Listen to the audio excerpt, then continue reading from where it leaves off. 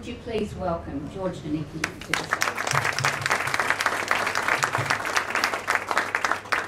How wonderful hearing all those stories about one young George Donikian. Rosemary, thank you very much. Distinguished guests, ladies and gentlemen, welcome. I'm looking around the room trying to identify as many faces as I can. Welcome to what we are calling Affinity's Affinity Intercultural Foundation's Luncheon Series. I'm here for the very first time following a very special request. I need to make this very plain. It came to me from my foundation cousin, Paulette, and as Professor Rosemary Johnston has mentioned in her welcome remarks, the Affinity Intercultural Foundation Sydney and the Australian Intercultural Society of Melbourne are sister organisations.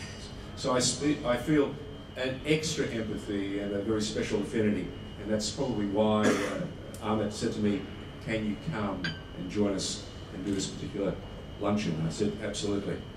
I'm also a member of the advisory board of AIS in Melbourne. Yes, believe it or not, I'm still an ambassador at SBS. In fact, as I stand before you, I think I can say with a measure of confidence, I feel as if I've never left SBS. Such as the response I receive almost daily from people from all walks of life and from a number of people here today. But in truth, it's been 27 years, a lifetime ago, and so much has changed. Looking around the room, I can tell you that our media has changed. When I started in television, there was no internet, no smartphones, and certainly no Al Jazeera English. Our aspirations have certainly changed, as has Sydney and the Australia that I was born into. And my father, by the way, is still alive. He's 87 this year. And I remember he landed in a place called Melbourne, Station Pier, on the 23rd of December 1949. And he was thrilled when I was the anchor of SBS, because he would sit at home, lift the phone off the hook as you could in those days, and make sure that nobody interrupted him for the next hour. And he still hasn't forgiven me for leaving SBS. But let's get back to Affinity, and it's brief. And it's here to, as you heard from Rosemary, to help promote pathways and to build stronger relationships within the broader Australian community. And it's also planning, I've got to tell you this, and it's very keen to execute some very key initiatives to help us all grow closer. And again, as I look around, I'm delighted to see representatives from many different organisations, from government departments, from the church, from the food industry, from education, the law, the media, business, and from community. We're well represented with people from the New South Wales Police Force and the Australian Federal Police. And can I also acknowledge, if I may, a list of VIPs. I'd like to welcome, if you wouldn't mind holding your applause until the end, we have the member for Greenway, Michelle Rowland, from the federal government. We have the president of the Sydney Turkish Chamber of Commerce, Mr. Abdullah Aksu, with us. Jim Longley, who's the chief executive of Ageing, Disability and Home Care from the Department of Family and Community Services in the New South Wales Government. Delighted to have Jim here. We also have with us, I should say, the new chair of the Australian Multicultural Council, Dr. Seb Ostovsky. He also has another role as the Director of Equity and Diversity at the University of Western Sydney. Looking through our VIP list, and it is an extensive one, we are delighted to also have with us and welcome from the New South Wales Police Deputy Commissioner Catherine Byrne. We have from UTS, fellow journalist, lecturer Helen Vatsakopoulos, who certainly made a name for herself at SBS. We have the executive principal from Amity College, Mr. Dennis Erdogan, and he wants to change that surname, but it's not going to happen. He's going to have to stay with it. From SBS, I'm delighted to welcome a fellow Melburnian. So I can say that, but he doesn't get away with it. The Director of Corporate Affairs, Peter Halil, and he is a Collingwood man, so we won't go any further.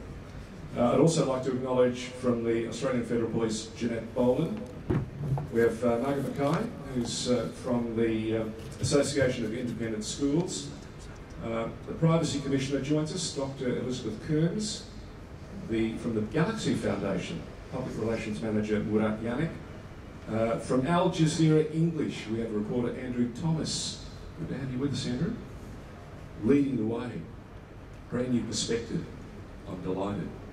We need diversity, we need more voices, we need more data. From the Australian Rescue Organisation also, we have the President, Ahmed Ebeid, and from the New South Wales Jewish Board of Deputies, the CEO, Vic Al-Hadif. Please put your hands together, make them very much feel at home. I should also mention the chairperson of the Galaxy Foundation, Mehmet Saral. Thank you for joining us. I apologise for missing you there earlier, Mehmet, but you play an important role and we're thrilled to have you with us. Ladies and gentlemen, to succeed in life, I found that without passion, purpose and invention, few things will actually get off the ground. Indeed, in every field of endeavour, whether it's business, media or sport, you need to have that special drive, that energy.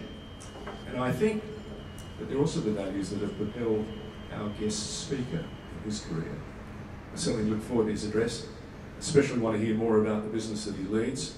And like all broadcasting platforms, he faces a host of new challenges and challengers. I don't know who Stan is, no idea. Like many of you, I want to know how his organisation, now in its 40th year, will not only continue to entertain us, but help us to better understand what is an increasingly complicated world that we live in.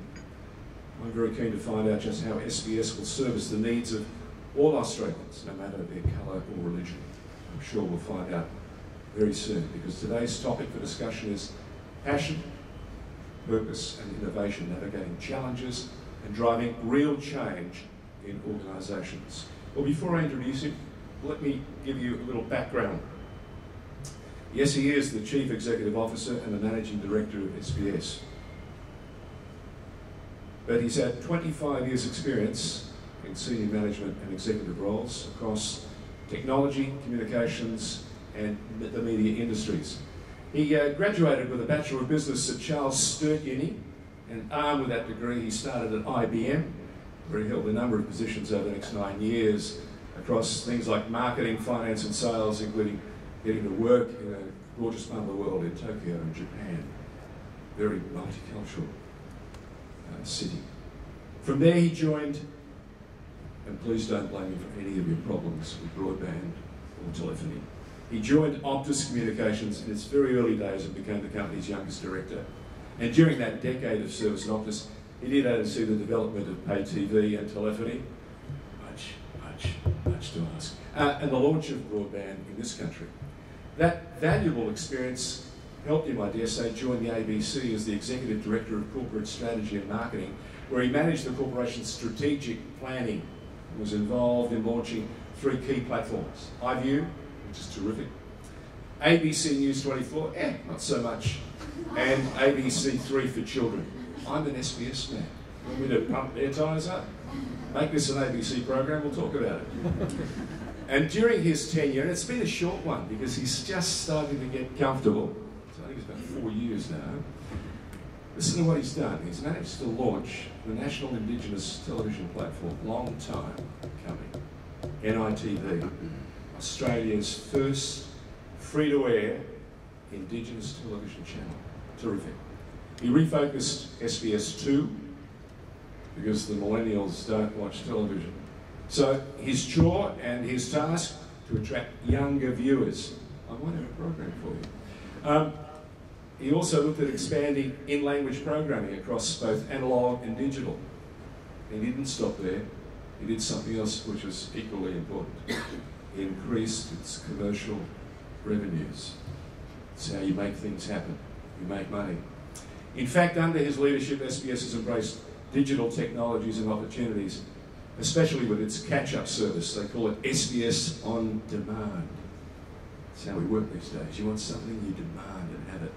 And can I just tell you, it's now available on more platforms and devices than any other Australian broadcaster.